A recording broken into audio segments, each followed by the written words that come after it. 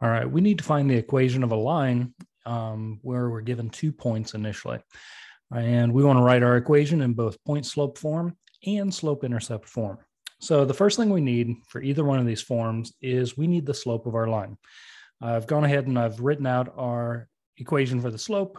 M is our slope. It's also sometimes referred to as the rate, or we have this nice formula, y2 minus y1 over x2 minus x1. We use the rise over run more so if we're trying to graph it, or if we're given a graph and trying to locate the slope. Okay, so to fill into this, what I'm going to do is go ahead and use these points, and I'm going to label this first one as x1, y1, and the second one as x2, y2. So to calculate that slope, we're going to do y2, negative 23, minus y1, negative 6, over x2, 9, minus x1, negative 8. Now we can do some simplifying down here. The subtraction and negative is equivalent to adding in both the numerator and the denominator. A little bit more simplifying down here. I think we have negative 17 over positive 17, which will work out to be a negative 1. Now that we have our slope for our line, let's try to find the point slope form. So with the point slope form, we'll go ahead and write out our formula. That's y minus y1 equals m times x minus x1.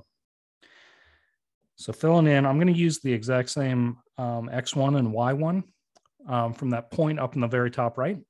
So I'm going to say y minus, my y1 value is negative 6, equals the slope, m that we just calculated is negative 1, and then x minus our x1 value we said was negative 8.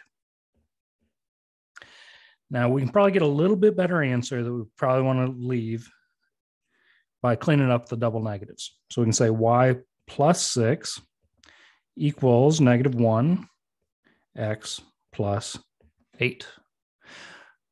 Okay, and that's our point slope form. Now our slope intercept form. Slope intercept form